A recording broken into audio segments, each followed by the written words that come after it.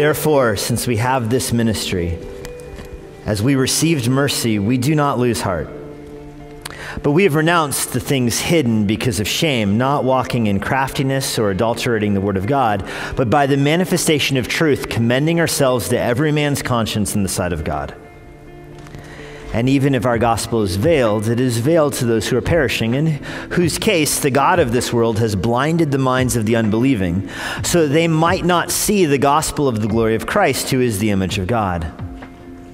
For we do not preach ourselves, but Christ Jesus as Lord, and ourselves as your bondservants for Jesus' sake. For God, who said, "Light shall shine out of darkness," is the one who has shone in our hearts to give the light of the knowledge of the glory of God in the face of Christ. You can be seated. Immanuel Bible Church is a Protestant church. What does that mean? I'm often asked, what does it mean to be a Protestant church? And to answer that question, it's really impossible to answer it without giving a little bit of a brief historical summary. The Protestant Reformation really began in the 1400s with the Renaissance and swept through Europe like wildfire throughout the 1500s. Listen, it is impossible to overstate how much the Protestant Reformation changed Western civilization. If you go back to the 1300s, before the Renaissance and the Reformation began, you wouldn't recognize the church, you wouldn't recognize a church service, you wouldn't recognize the culture, you wouldn't recognize the world. In the 1300s, literacy was almost completely absent. There was really no such thing as commerce or business. We use, in fact, Arabic numerals to this day in English because in Europe during that time there was no commerce or trade or business almost to speak of at all. There was no need for mathematics in that sense. There was no unified language. There were no maps. There were no roads really to speak of. The best roads in the 1300s were built by the Romans 1,000 years earlier. Inside the church, things were even more separate from how we experience them today. There was no concept of preaching in the church. There was no concept of corporate singing in the church. You would never sing a song in the church. There was no scripture in the church. In fact, scripture hadn't been available in the language that people could read for 500 years. It was illegal to translate the Bible into a language people could understand. Being caught in possession of a Bible was a capital offense. The Pope was the head, really, of the world. Emperors served at his pleasure. Emperors were under his authority. Kings were all under the emperor, and everything flowed from the Pope. Marriage was in disarray. Morality was in disarray. In some sense, the authority of the Catholic Church was universal. It was everything in the world fell under that authority.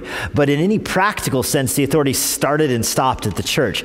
The church had nothing to say for how you lived your life or how you parented or how you worked or what you did with your money. I mean, in many ways, there was almost no sense of an individual during that time. There was a secular, sacred distinction. You were part of the masses or you were one of the priests or monks or nuns.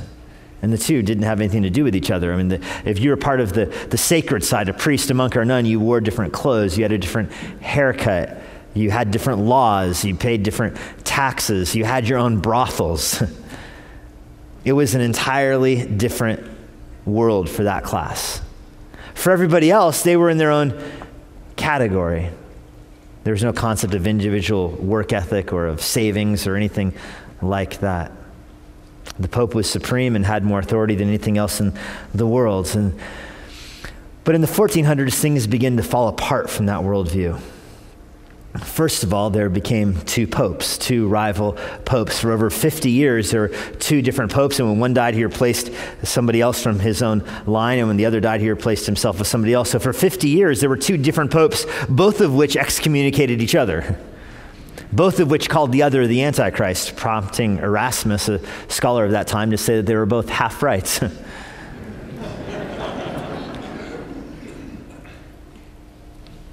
Now, how did they get away with this for so long?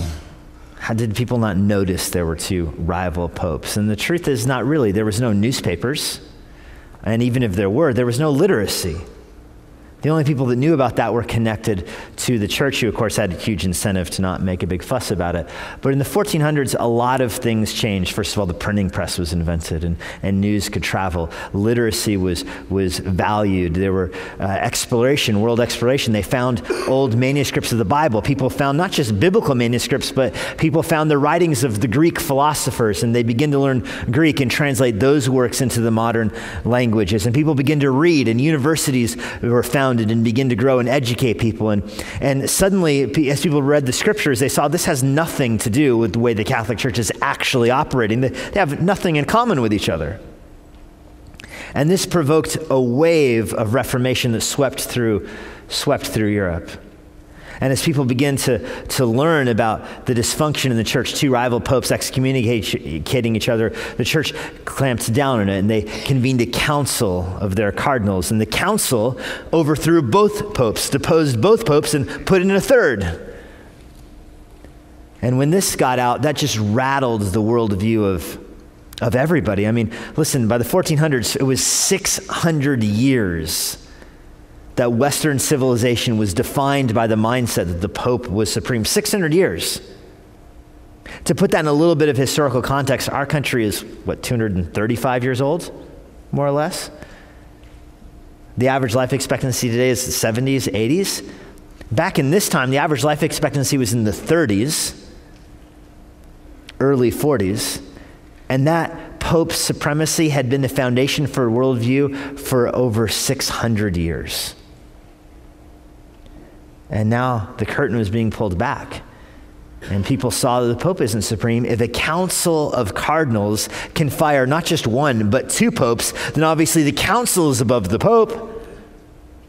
And this started a tidal wave of skepticism. A wildfire of Reformation swept through Europe. Now, many people left the Catholic Church by the droves. They rejected the authority of the Pope, and many of them went to secularism or humanism, modernism, rationalism. They didn't go to Christ. They didn't go to the scriptures. They went to science and the worth of investigation, denying the supernatural. Much of Renaissance scholarship came from that stream of thought. But many other people fled to the scriptures, which they could now read for the first time, and preaching began to return to pulpits for the first time in centuries, and people begin to understand the gospel, and they begin to gather around what the true gospel really is. And those people were called Protestants. By the time the dust settled at the end of the 1500s, nothing would be the same, really. The Pope lost his supremacy over the world. The Holy Roman Empire ceased to exist as any really meaningful entity at all. Governments became local. Kings came to power. Kings then spoke the language of their own people, which would have been unheard of in the Holy Roman Empire.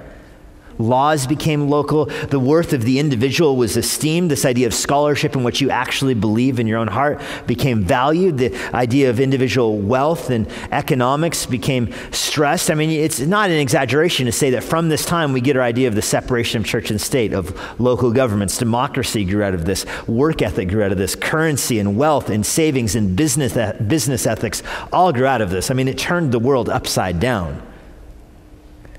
But specifically in the church, things changed. In Protestant churches, it ceased to look anything like the Western world had seen in 600 years as a church. You had preaching, you had singing, you had this idea that people were part of a church and they served each other in the church. Wow. They had this idea that the church was made up of the individuals, not the priests. The people were the church, and they worshiped and ministered together, and they glorified God in the way they lived their lives. This was a radical new view, and this happened all over the Western world in different countries, in different languages, with different leaders simultaneously, in many cases independent of each other. Of course, Luther in Germany, and Calvin in Geneva, and Zwingli in Zurich, and John Knox in Scotland, and Thomas Cranmer and others in England, and you had reformers in France and in Holland and in the Netherlands, and it just flooded through Europe. And by the time the dust settled, there was one overarching question. Who are these Protestants? What is it that they believe? You know, for Catholicism, it was very simple. You were a Catholic if you kept the sacraments and put yourself under the authority of the Catholic Church. If you were a Catholic, it almost didn't matter what you believed in your heart about anything. I mean, who cares? The point is what you're doing is under the auspices of the Catholic Church. But the Protestants rejected that. So what were they? They didn't have a council to tell them what they believed. They didn't have a statement of faith that united all of them. They didn't have a leader who could tell them this is what we do and this is what we don't do. They didn't even have a language where everything was unified. I mean, in the Catholic Church, everything was done in Latin, which nobody could speak. I mean, it was easier for the priest to memorize by rote a Latin mass than it was to actually learn Latin. Nobody had any clue what was happening there, but not in the Protestant churches. That was in the real language, and the Bible was there, and you could read it. And what is it that these crazy Protestants believed? What defined them? They're called Protestants because they were protesting the Catholic Church, but what united them? And when the dust finally settled at the end of the 1500s, they were united by what's called the Five Solas. Sola is just Latin for the word alone. It's 5 statements that define what a Protestant is. And they remain to this day. When somebody says, what's a Protestant church? It's somebody that embraces these 5 solas. I want to go through them real quickly, and I think the easiest way to do that is to understand that each one of these solas is the answer to a question. The first question, what must I do to be saved? What must I do to be saved? And the answer is you're saved by faith alone. Faith alone. And the key word here really is alone. Listen, every religion in the world has a concept of faith. No other religion in the world has the concept of faith alone. Every religion in the world will tell you it's important that you place faith in these teachings or in that teaching or in this book or this person or that person. Only Christianity says you're saved by faith alone. And this is built into our DNA. Listen, if somebody were to come up to you and ask you this question, kind sir, what must I do to be saved? You would probably answer it this way. You would probably say, there's nothing you can do to be saved. You can't do anything to be saved. You can't do a single thing. You're not saved by any work or anything you do. You're saved on the basis of faith alone. You place your faith in Jesus Christ and what he did for you, that God became a man, that God as a man in Jesus Christ was sinless, and he took upon your sins in his own body. He suffered for your sins. He died on the cross in your place, paying the penalty that you deserved, and he rose from the dead 3 days later. And you can be saved by placing faith in the work of Jesus Christ on your behalf. Alone, period, end of sentence, end of paragraph, end of chapter, end of book. That's what saves you. Faith alone. The second question, what must I trust? What must I trust? In a world that was shattered by the division in the Catholic Church, where there were deposed popes on every street corner, it seemed, there were wars between bishops, wars between countries, who could you possibly trust with your salvation? Do you trust your church? Do you trust the popes? Do you trust the catechisms? Do you trust the sacraments? Prior to the Reformation, the answer would have been easy. You put your trust in the sacraments. You needed to be baptized. You needed to go to confession. You needed to you needed to participate in the masses. You needed to receive last rites or final unction, extreme unction on your body when you died. That was so important because that's where their trust was placed. And Protestants said no to all of those things. We don't trust any of those things. We only trust Jesus Christ. There's no other one on whom we can lean. There's no other ground on which we can stand. There's no other prop which can hold us up. There's no other stretcher which can lay us out. He alone carries us. He is the object of our salvation. He is the means of our salvation. Salvation comes through him. Salvation doesn't come through sacraments. It doesn't come through a church. It doesn't come through any person anywhere except through the person of Jesus Christ. And outside of him, there is no salvation. This is what it means to believe in solus Christus, Christ alone. And again, many other religions in the world esteem Jesus Christ. It's the cornerstone of Islam that he was a good and noble teacher, a prophet even. Every cult that knocks on your door esteems Jesus Christ. Oh, we love Jesus. He is, they may say whatever he is. But the problem is they keep talking after that.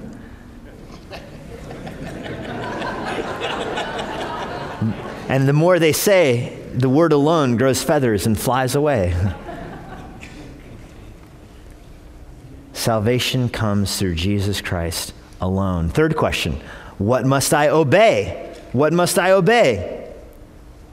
Are you held under the commands of popes? Are you held under the authority of a church? What about a king? What about tradition? Again, before the Reformation, there would have been three sources of authority in your life. There would have been the authority of the church. There would have been authority of Scripture. There would have been authority of tradition, and all three of those mingle, and all three of those bind you. After the Protestant Reformation, Protestants say no and no, yes to Scripture. Scripture alone is the authority. It doesn't mean Scripture is the only authority. It's Scripture alone, not Scripture only. It doesn't mean Scripture is the only authority, because the Scripture itself makes it clear there's other authorities. You're bound to the authority of your country's laws. You're bound to the authority of your parents. Even elders in the church has a limited authority in your life. There's all kinds of other authorities in the world. But when it comes to matters of faith and salvation, Scripture alone is the ultimate authority. And we understand that even to this day. We understand that you're supposed to obey the laws of the land. But if the laws of the land contradict the laws of Scripture, then forget the laws of the land. We understand that you obey your parents, but if your parents command you to do something that violates Scripture, then you forget the command of your parents. We get that. It's ingrained in basic Protestant DNA because it goes all the way back to sola scriptura. Scripture alone is your final authority. If the king says that you have to do this and it violates Scripture, then you ignore the king and you face death. Martyrdom spread by means of the Reformation because this truth spread. People were willing to die and suffer and die because they understood that Scripture alone was their authority. It alone was absolute. Fourth question, what must I earn? What must I earn? If you say, okay, I get it. I trust Jesus. I place my faith in him and I trust Jesus alone, and Scripture is my only absolute authority. Now what? Certainly I have to do something to prove my salvation, to make me worthy enough to put my confidence in. And let me Americanize it a little bit. Sometimes you hear somebody ask the question, why did God choose to save me? And I'll hear the answer, that God looked down the tunnel of time and he looked into the future and he saw what you were going to do when you heard the gospel. And he saw that you were going to do this or do that or choose him and put your faith in him. So he rewound the tape and chose you because in light of what you were going to do, he chose you because of that. Have you ever heard that answer before? What a horrible answer. Because who are you putting your confidence in? Yourself. God looked at you and saw what you were going to do, so he chose you. Are you kidding? That's trusting yourself. The truth is that God looked at you and saw what you were going to do and chose you anyway. That he saw your sin. He saw that you didn't do anything to deserve salvation. And that's a basic tenet of Protestantism. We understand we don't do anything to deserve our salvation. It is totally by grace alone. We don't earn it. We don't merit it. We don't work for it. It's not based on any merit in ourselves whatsoever. There was nothing hidden deep down inside of us that made us deserving of our salvation. Nonsense. None of that is there. Salvation is a gift given by grace, and a lot of people will say that salvation comes by grace, of course, but salvation is a gift given by grace alone. Alone.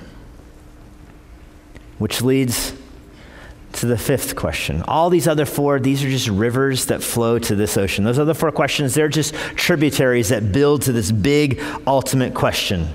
What is the point of all of this? Some of you have been asking yourself that question for the last 13 and a half minutes. What is the point of all this? And by all this, I mean life, I mean religion, I mean the gospel, I mean church, I mean grace, I mean Scripture, I mean Jesus Christ. What is the point of all this? What is happening with all of this? And the answer is that everything exists for God's glory, which is easy to say. It's harder to say that everything exists for God's glory alone. This is the truth that took the gospel home. Before the Protestant Reformation, as I said, the authority of the Catholic Church was universal, but it didn't go into your house. It didn't go into your life or your marriage or your parenting or your work ethic. This is the one that takes the gospel wherever you go. Before it was confined into the courtyards of the church, this is the one that it bursts through the stained glass windows and follows you all the way home, even into the private thoughts of your own mind. The question above all questions is, does what you're doing glorify God? Does what you're thinking glorify God? Does how you're conducting your marriage glorify God? Does how you're parenting glorify God? Does your work ethic glorify God? Does your sleep glorify God? Does your thoughts glorify God? Does your reading glorify God? Does your entertainment glorify God? Does everything glorify God in your life? That becomes the question. Does your church glorify God? Does your understanding of faith glorify God? Does it glorify God? And this is the highest end of all things. We understand there's a difference between a primary and a secondary end. Why do you go to work? To get money. Well, that's not the primary end unless you love money. You go to work to get money so that you can support your family. But that's not even the primary end. You go to work to get money to support your family so that you can be a godly influence on them and demonstrate the love of God towards his children by the way you interact with your own children, provide for them. It causes you and them to glorify God by the way you work and use your money. Do you see how glorifying God, that's the primary end? Why do you watch soccer on TV?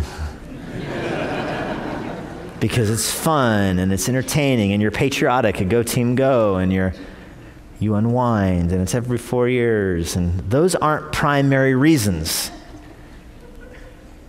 But it helps me marvel at the creativity of being in the image of God, that there could be a game with this complexity and strategy and hear me out. This complexity and strategy and beauty, and I marvel at God's creative power in us, and it causes me to glorify God more. That's the primary answer. This is Paul's point. Whether you eat or sleep or drink or read or work or relax or parent or married or single, that you do all to the glory of God alone. You have to drive it down to where that's the primary reason and motivation for what you do. And that's where we turn our attention to 2 Corinthians 4:6. This is one of those verses that's a Mount Everest in Scripture. This is one of those verses that towers over everything else in the Bible. This is one of those verses that becomes an interpretive lens for the rest of Scripture. This is one of those verses that captures your thoughts. It compels how you worship, how you think about Jesus, how you live your life. It all is in focus in this verse right here. For God, who said, "Light shall shine out of darkness," is the one who has shone in our hearts to give the light of the knowledge of glory of God in the face of Christ. This passage gets right to the point of Soli Deo Gloria. This passage shows us really, and there's three particular ways in this passage that it draws out how God alone is glorified. The first way is God alone is glorified by his creation. By his creation. This whole concept begins at creation, with God creating the world. Notice how Paul starts there. This is the God who said, "Light shall shine out of darkness." He's taking you all the way back to Genesis 1. There was nothing. There was no light. There was no earth. There were no cows. And God said light, and he said earth, and he said cows, and they came into being. Everything that exists was made by God for this purpose, to glorify him. And I hope you understand what that means to glorify something. And again, another sports analogy. We get that in our American culture, what glorifying something means, especially in the realm of sports. You glorify your sports team. You buy the shirts and the bumper sticker and the hat and the banner for your wall, and you let everybody know this is your team, and you jump up and down on your friends' couches and punch their ceiling. And I've heard people doing that kind of thing. and you yell and you cheer and you want everybody else to be excited about your team and to recognize that your team is the best team ever. They may have only won 3 games last year, but they are the best team ever. Don't think too much about this, okay? Just That's what it means to glorify something, though. You're excited about it and you're pumped about it. And it's not enough for you to be excited about it and pumped about it. You want your wife to be excited about it. You want your baby to wear the t-shirt. You want your neighbors to see that that is your team and go team go. That's what it means to glorify it. You want everybody to see how cool and awesome and powerful it is. We do that in our culture with sports. We do that with honor roll students. You put the bumper sticker in your car. You want everybody to see how smart your kid is. It's a way of glorifying your son or daughter, or possibly of glorifying yourself. You have to work through your own motives in that, I think.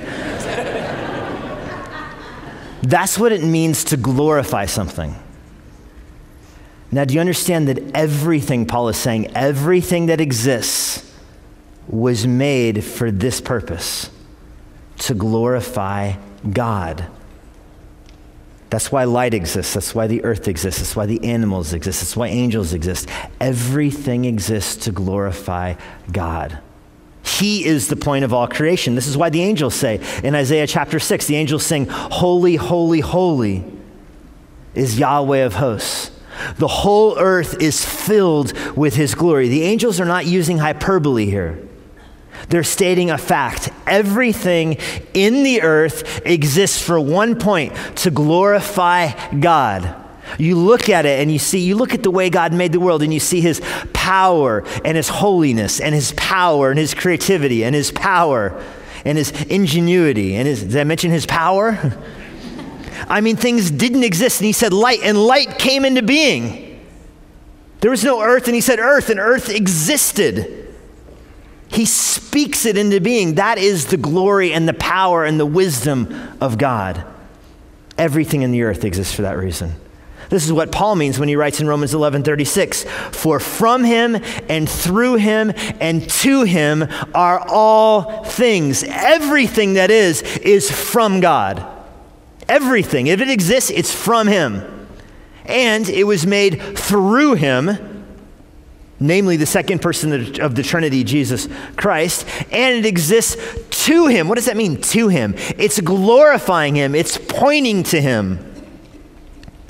Creation is God's self-glorification, his self-advertising, his self-proclamation of his own glory. He is proclaiming his glory to his Son and to his Spirit. It's a Trinitarian proclamation. He's proclaiming his glory to his creation, that we then also join in glorifying God. We also join in worshiping him and marveling at him about how glorious he is. This is why everything exists. And this is Paul's point back in 2 Corinthians 4. The God who said, "Let light shine out of darkness." He's taking you all the way back to the reason that everything exists.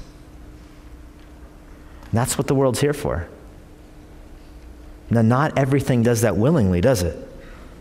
We live in a sinful and fallen world. The creation itself groans against glorifying God. It strains against it.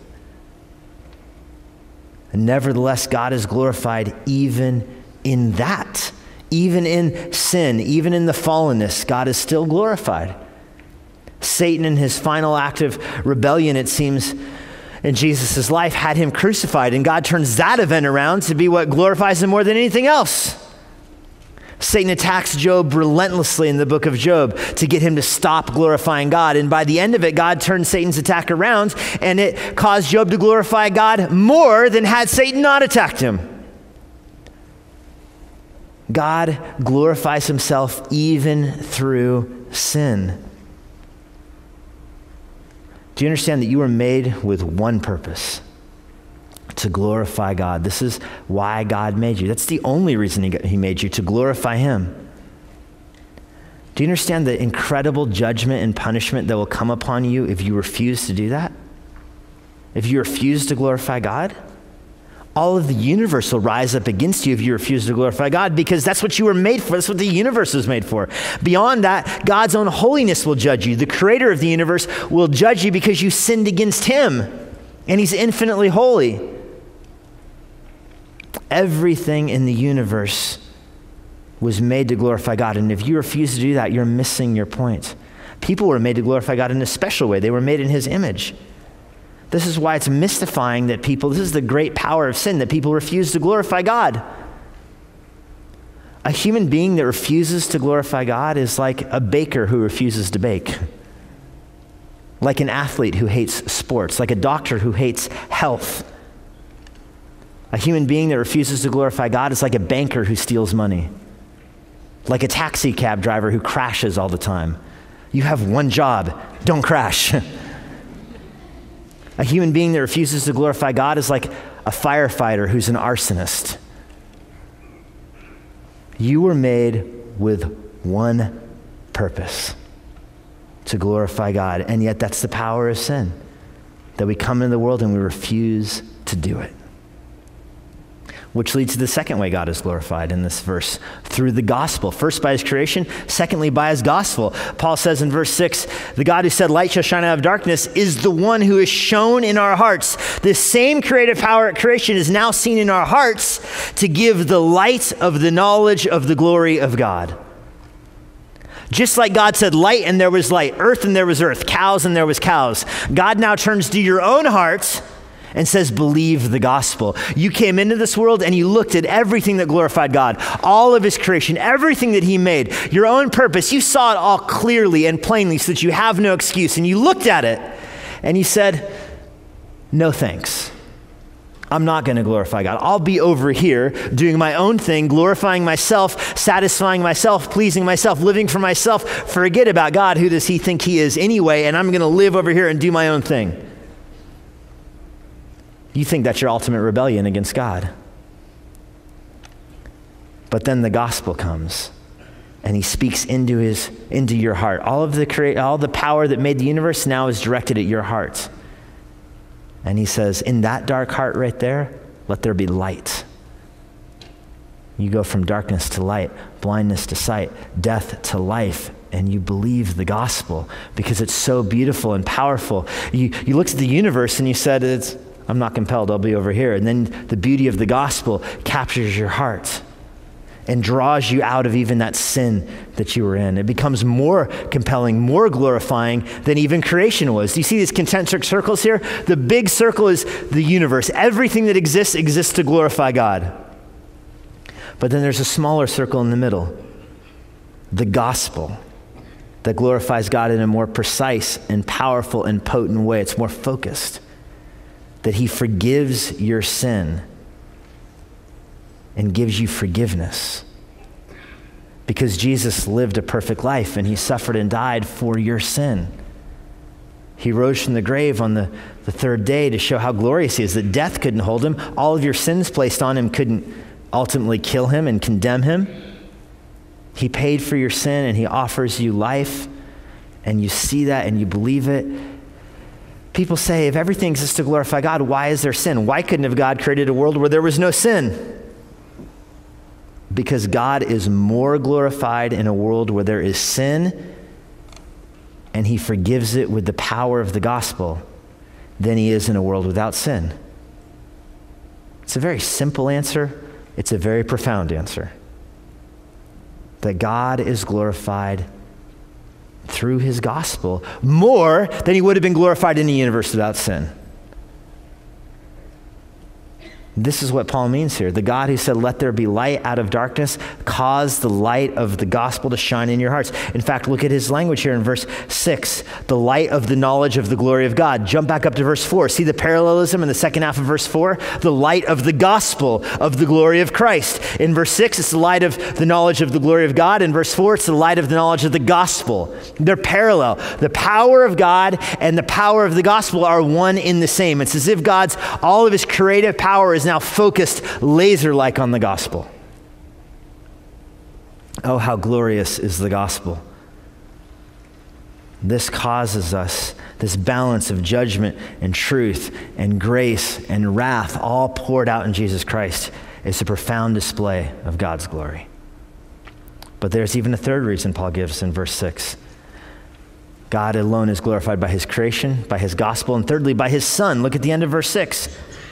by his glory of God in the face of Christ. If you go back up to verse 4, you see the parallelism here. Who is the image of God? In verse 6, the face of Christ, image and face being parallel here. Jesus Christ is the image of God. God's glory is seen in the face of Jesus Christ. In other words, in his person, in the incarnation, when God became a man, when the second person of the Trinity, through whom all things were created, came to earth and became a man, God's glory was seen even more particularly in his life.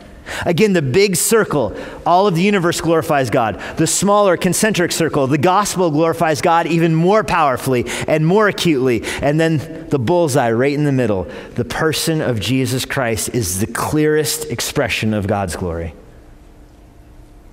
Everything exists for him, through him, to him. He is God incarnate. He displays the glory of God in a physical way, more profound than simply saying the gospel, more profound than the universe itself. It all focuses back on the person of Jesus Christ. Verse 4 calls him the image of God. That Greek word, phota, we get our word photograph from it. We understand a photograph is an image of something. I have a daughter who can take selfies on my cell phone of herself, obviously, on my cell phone. One of you must have taught her that, because she did not learn narcissism from me. You say, can I see your daughter? And I can take out my phone and show you a picture of her. That's her. There she is. Jesus is the image of God, the picture of God. Now that's a cool Trinitarian point and all, but that's not Paul's point here. It is beyond just talking about the Trinity. He's talking about the glory of God is seen precisely, exactly in the person of Jesus Christ. All things point to him. This is all encompassing. This is why the gospel now follows you home. And the glory of God has claim over your thoughts and your marriage and your parenting and your finances and your leisure and your study and everything in your life. It falls back to this question: does it glorify God? And you need to ask yourself that question. Does what you're doing glorify God? Because if it doesn't, you're doing it wrong. Does what you're thinking glorify God? Because if it doesn't, you need to take your thoughts captive. Does the way you're living glorify God? Because if it doesn't, you're living wrongly. Does the way you worship glorify God? Because if it doesn't, you're not really worshiping. This is why, as a result of the Reformation, preaching came back into churches. Corporate singing came back into churches. Living the Christian life together and serving one another came back into churches, because suddenly the point was in the sacraments. Now suddenly the point is, let me glorify God in everything. I need to understand how to worship him. I need to understand how to think about him. I need to understand the gospel so that I can love it and glorify God in every single thing that I do. And the best way to tell if you're doing that in the way that you worship is to go back to those 5 questions. What do you have to do to be saved? Faith alone in Jesus Christ. What do you trust for your salvation? Only Jesus Christ alone. It doesn't come any other way. What do you obey? Only Scripture. Scripture alone. What do you earn? Nothing. It's all by grace alone. And all of this exists for God's glory alone.